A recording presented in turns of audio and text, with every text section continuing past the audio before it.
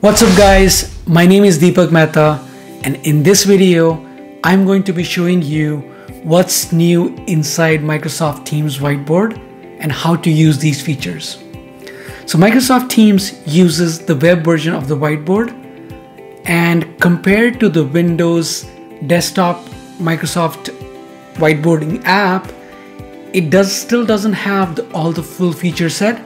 Microsoft is working to make these two whiteboarding experience consistent and seamless, and you will ask me how? Stay tuned till the end of this video and you will find out how. So let's dive into the demo.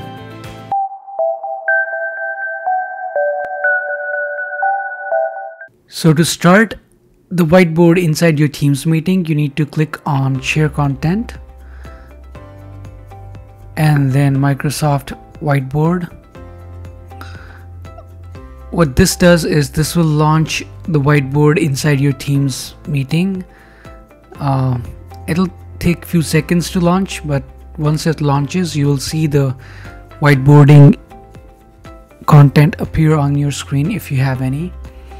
This is a brand new whiteboard, and the first thing that I've noticed is this Galaxy pen. If you hover your mouse over this Galaxy pen and click on it, you will see the options to increase the thickness of the pen, so it can go up to 6.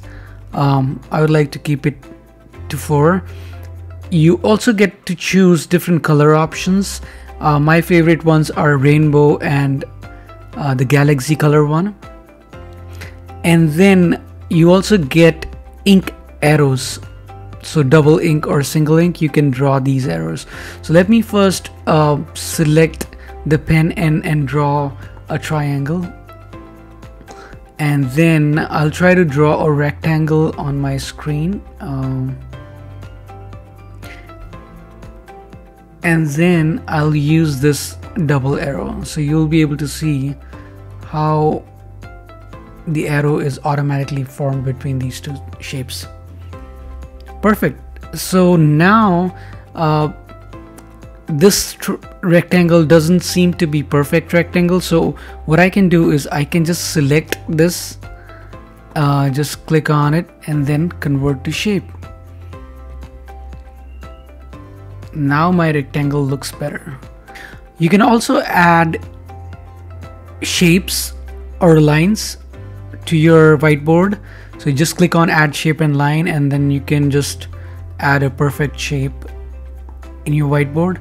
And you can choose different color. If you wanted red color, then you can choose red, or if you want no color, then just click no fill. So adding shapes is another feature that Microsoft has given in this whiteboard. The next thing that I want to show you is this add image button. So now Microsoft has given you capability to add images from your local desktop to the whiteboard. And for example, in this case, I can just upload from this download folder, I'll upload a thumbnail that I just had created for my old YouTube video, and you can resize the image that you pasted by grabbing it from the corner, and then you can easily resize it back and forth. So one of the cool things with Microsoft Whiteboard is I can zoom in and zoom out. This is what I really like. With just 2 fingers on my trackpad, if I close them down, I can zoom in. If I open them up, I can zoom out. Alright, so moving on, you can now add note plus a note grid. So you could add sticky notes before in the previous version, but now you're getting these note grids with different color schemes. So for example, if I choose a green note grid, I can just click add and then click here to add this note grid. I can resize this note grid, make it bigger or smaller, and I can also add extra note grids if I wanted to, or I can delete the ones that I have to make it even smaller. And then I can type in on the top, and I can also type in inside the note grid script for start working on script, and then shoot your video. So it can be very useful when you're co-collaborating with your team, and your team members can simultaneously edit the same note grid.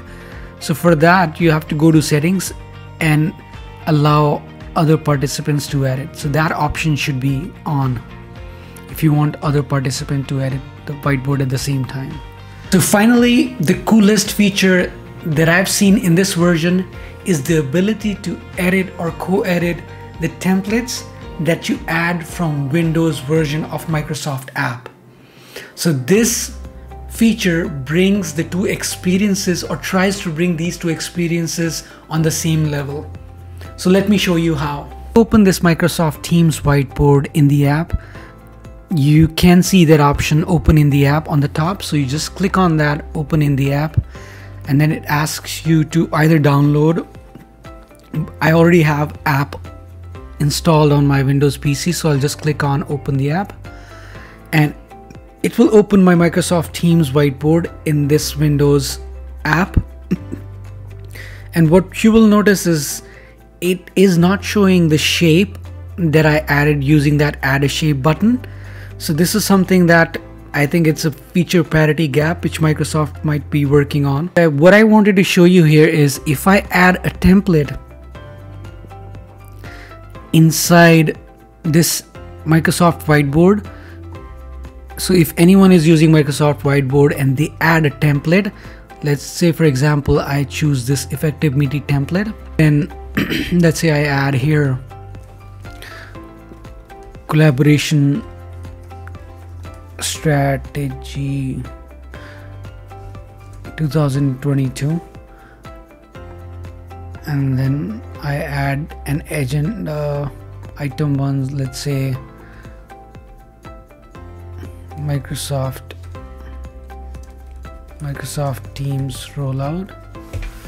So I do get other options like likes and other things, but I just wanted to show you that if I go back to my Teams whiteboard,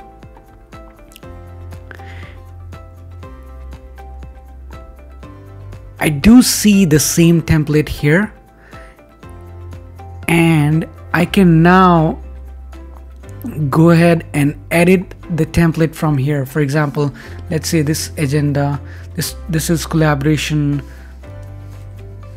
rollout plan 2022. So you see, you can edit these templates now from your Microsoft Teams whiteboard even, which is really handy. You can have a true collaboration whether you do it from Microsoft Whiteboard or whether you're inside your Microsoft Teams meeting. You get the same experience. I hope you found this video useful. Please do like, subscribe, and put your suggestions in the comment section below. This will really help me make better content for my channel. See you in the next video.